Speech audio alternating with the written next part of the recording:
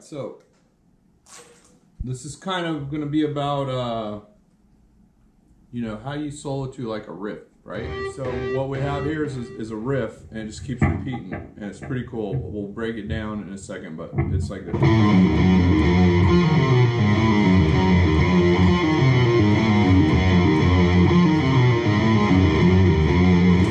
This riff is cool because what we have here, it's based around F sharp. But you've got your major third, minor third, flat second, and a root, right? So the first part of the riff is... And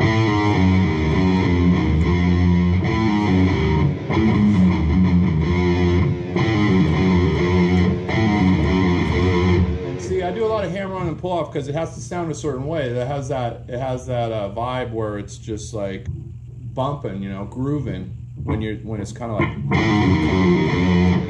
It's a lot of hammer, that's a lot of pull-offs and stuff. If you just play it all picking,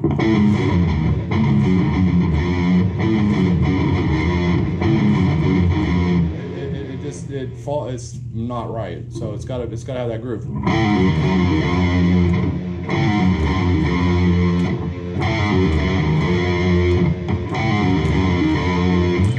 Okay, so the second part comes into just like a sound like Aerosmith or something like that. Just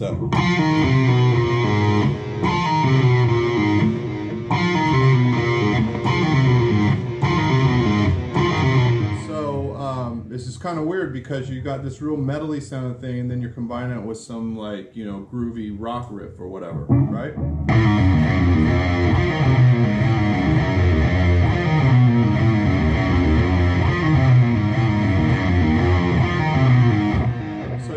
Well, how am I going to solo over that? You can do different things.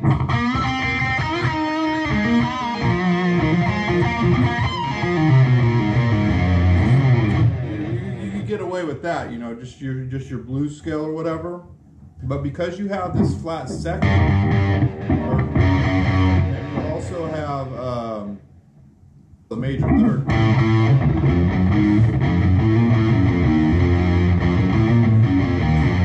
So you're gonna think about like a harmonic minor kind of vibe, right? Okay, so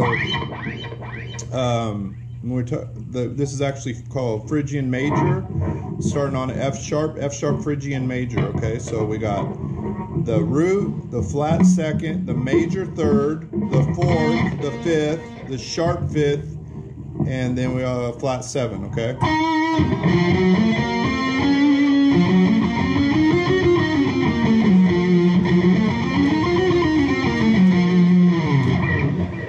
Okay, that comes from just it's the fifth mode of the B harmonic minor.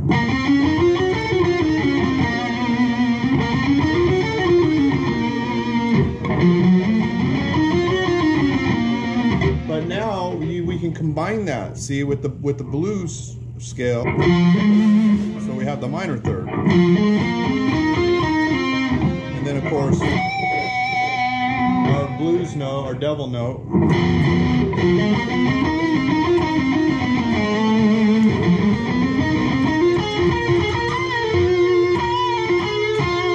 So you got the minor third and the major third.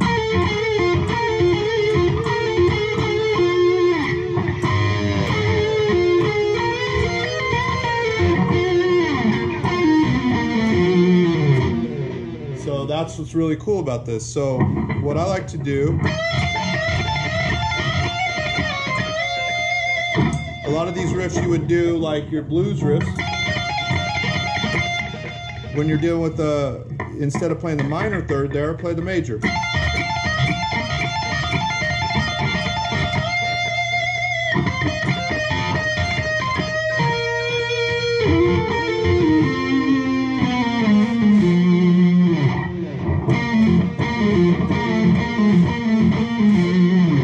So anyway, you got all that going for you. So we can do a lot with this solo with all those notes. You know what I'm saying? Because you can also do passing notes. At the beginning, I'm going to do a little thing. Now that's a note we haven't discussed yet, but kind of a Dorian or maybe a diminished. But you know, you can put that in there too. Why not? Why not? You know what I'm saying?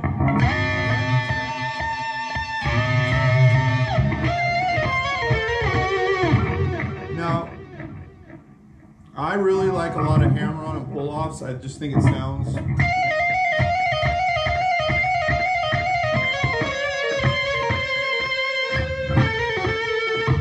to me, just sound... a lot of that picking to me is harsher. This is just...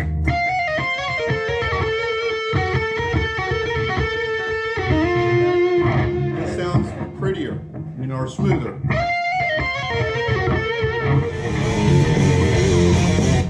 Okay, so I want to kind of get that ring.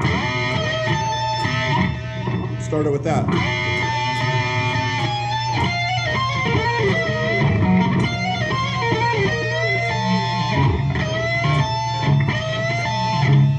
That's a cool riff, because instead of going your usual blues double stop, whatever, with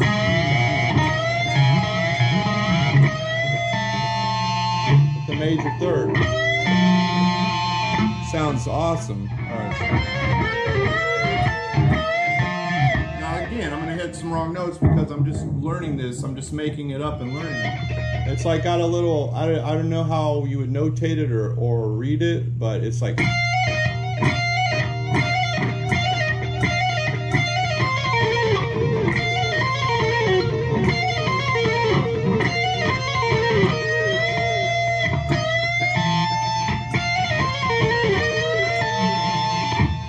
Okay, that's our first part. And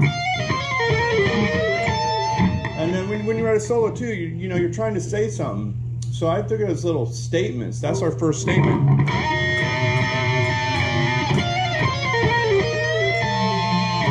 That's our first statement, okay? So then now we need another statement. Okay? I gotta step on it, man. I gotta really like have the attitude behind it. Watch.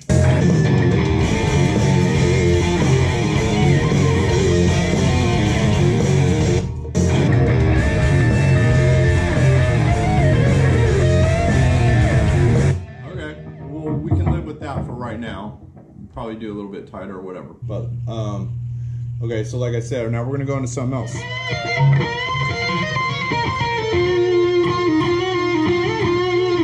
So that's what I want to do.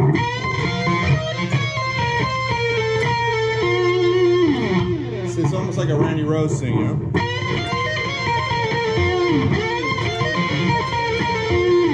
And then at the end, I'm going to do a thing. It's like just like a funky vibe, like.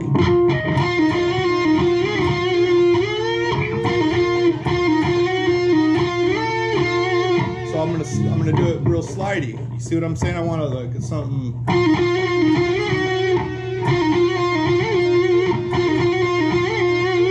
So what I'm doing is I'm sliding up to that major third. Now I can do it. I think it sounds better to slide. I'll slide it like that.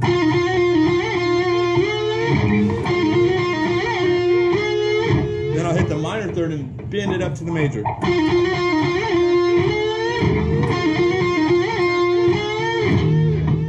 Maybe. So we have our little first riff. We'll do this riff after that pops out. Okay? Because when we're writing, we don't need to get here and, you know, when we're writing something, right? We don't need to get here and play the whole thing through in one pass or anything like that. We're just trying to see what's going to work and what's not. We're going to piece it together. You know, I can basically compose a solo and then go play it in one take and make it perfect and everything.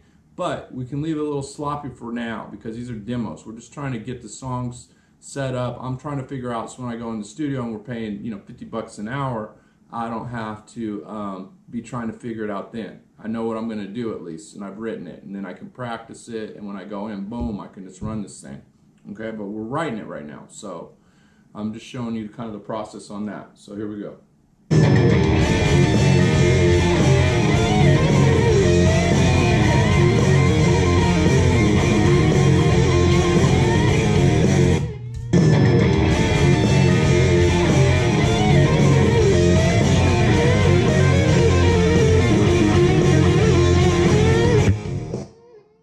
That's cool, right?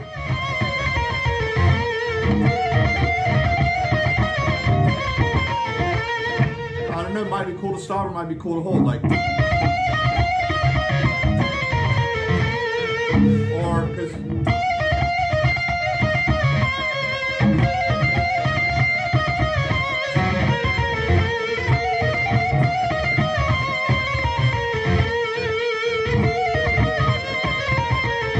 I think it might be cool to stop, like.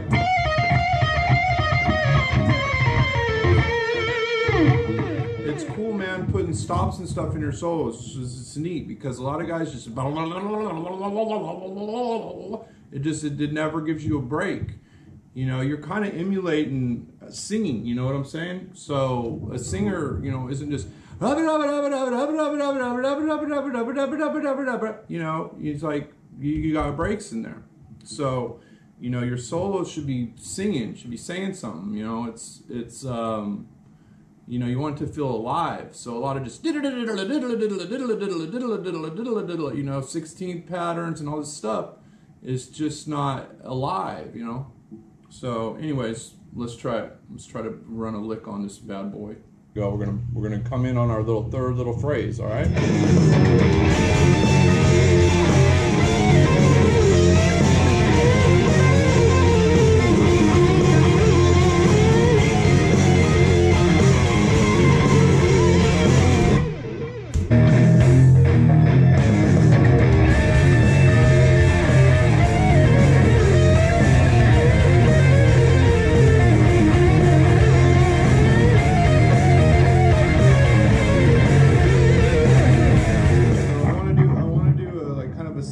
Here at the end. It is some little funky, so my idea on this, I wrote.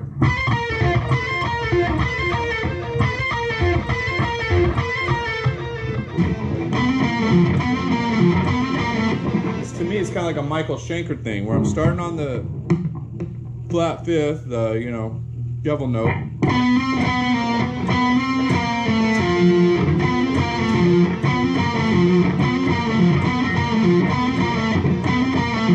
Again, the reason I'm playing this way is because to get that groove. If I did it like all picking,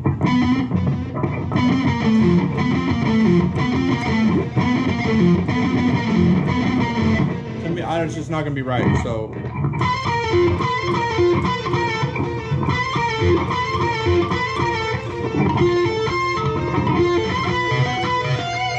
So I'm going to end it with that. All right, I'm going to try it. I'm going to go for it. I'm going to balls out. Let's see what's up. All the same thing when I say balls out too, man. No matter, even if you're going to, you got to just play this shit with attitude. You know, you can't be scared like you're going to fuck up the riff or something like that. You got to be like just pumping it. And that's why even if you play sloppy or you make a mistake, as long as the attitude's inside of there, doesn't even matter. You know what I'm saying?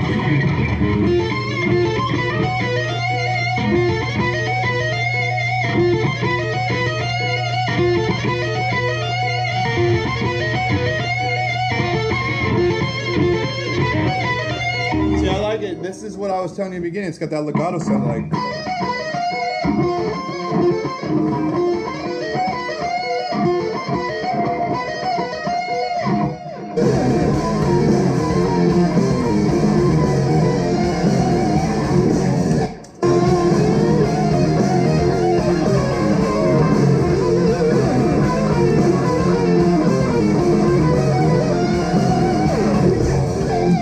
See what I'm saying? That's it, bitch.